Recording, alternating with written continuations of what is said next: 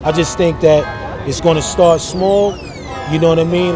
But we're creating our own Senate. Let's look at it like that. Cannabis wasn't existing, then it would be a more slower process for us to really reach these levels of dreaming, if you ask me, you know? I'm here to stay because it ain't just about the finances, it's about the economy, the equity that it could grow in these communities, giving jobs and, you know, discussing things that we never thought that, we was open for. We got to sit down and talk about, why is this person still doing this time? Or why is this, this medicine not being recognized that could help people that we could be a voice on now? We have a greater platform now to build something to really show the world that, now we're unifying in another way.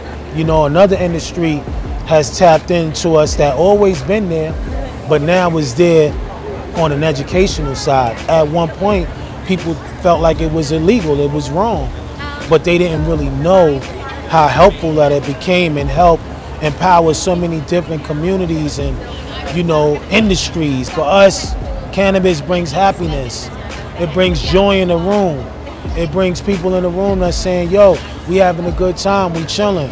What are we going to, what are we up to? Oh, this is on my mind. Oh, this is what I want to do.